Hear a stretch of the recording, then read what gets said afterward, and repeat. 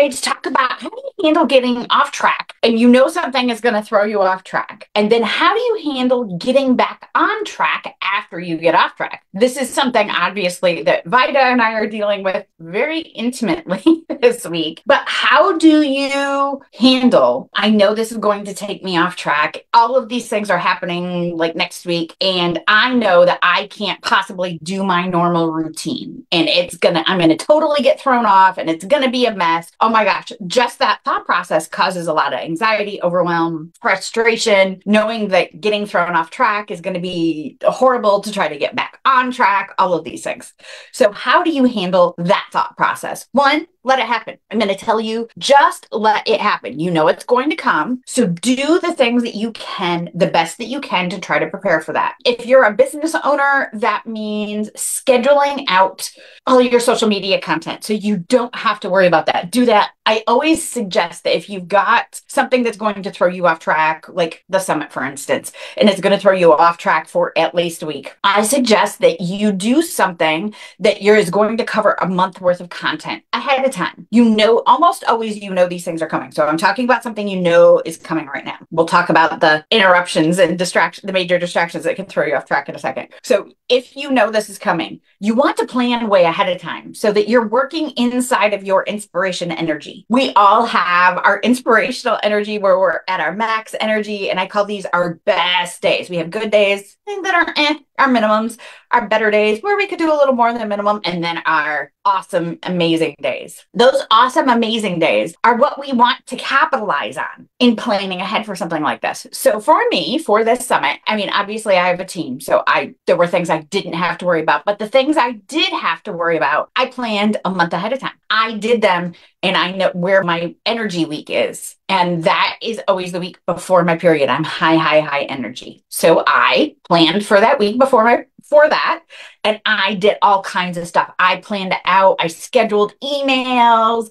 Yes, you can schedule emails. I scheduled content. I blocked off and tried to fit in as many of my clients and shove them all in 1 week so that I could meet with them and get really well prepared ahead of the conference. So now I'm oh my gosh, I'm so exhausted. My brain is not even like mush. It's concrete. Like yesterday was terrible. Thinking was horrible for me yesterday. So I didn't schedule a ton of stuff for yesterday. I had a few coaching calls. I did most everything. I scheduled things via chat yesterday. That was my main part of how I handled everything yesterday, because via chat, I can process. I can read everything, take a minute to process, and then respond. So I prepared for that. And I have a whole entire week of days like that to try to help get myself back on track. Do I have coaching calls? Absolutely, because I have a full-time position where I take a ton of coaching calls. Those are my minimums. I knew that was coming. Those are my minimums. But anything that I could control in my personal business, I made sure that I was handling in a way that made sense for my brain. I prepared for that ahead of time. I also, for this week, I added lots of recovery points. So what are recovery points for me? This looks different for everyone. This is what I need. I can only speak to what I need. I can help you figure out what you need. I'm good at that, but I'm just speaking to what I do. This may not work for you, but this is what I do. One, I make sure that I'm going to bed a little early every night. I don't stay up. I shut my electronics off an hour before bedtime. I read a book.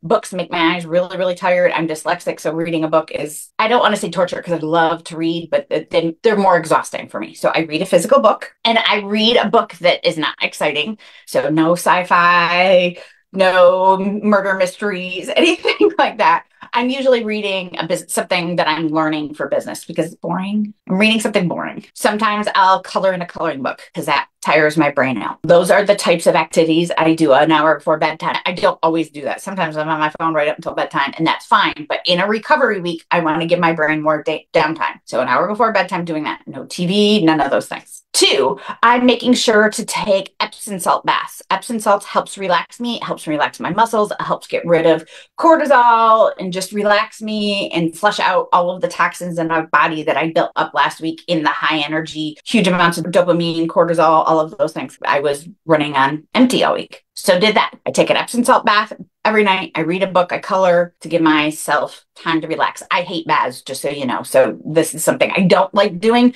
but it's good for my body. I take extra magnesium this whole entire week to help my body recover.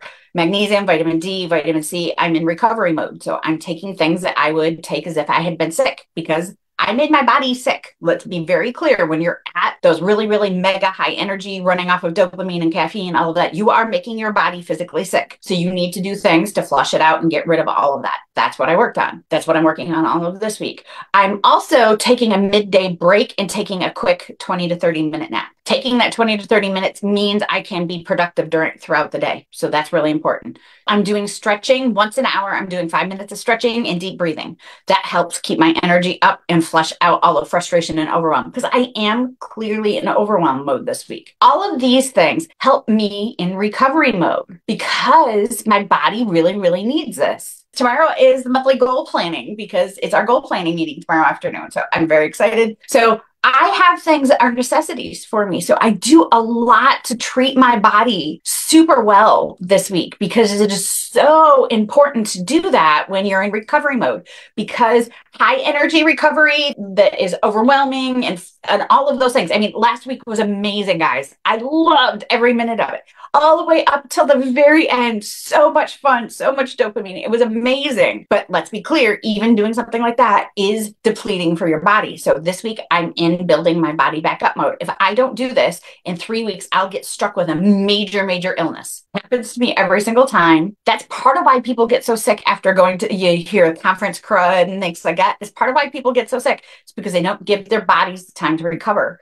So that's what this week is all about. So how do I get back on track? One, I knew this was recovery mode, so I kept things minimum, but I'm planning this week. Everything I do is planning for the following weeks. And I'm making sure that I am planning, all of my planning is obtainable and actionable. I'm not overdoing it because, believe it or not, overdoing it and trying to force myself back on track and trying to do all of the things will just delay full on crash. So by slowly working myself back up, I will get back on track. I never expect myself to get back on track immediately after some major thing. I don't care if it's illness, a death in my family, whatever. I never expect myself to get back on track because if I did, I'm setting myself up for failure. So how are you setting yourself up for success? With obtainable action? Obtainable action. So start thinking about that and think of what your body needs for recovery mode. Those of you that hung out with us all week last week, that probably threw your whole entire week off track. How are you giving yourself time to recover and get back into your normal routine this week? I want to hear some of your recovery mode tactics below.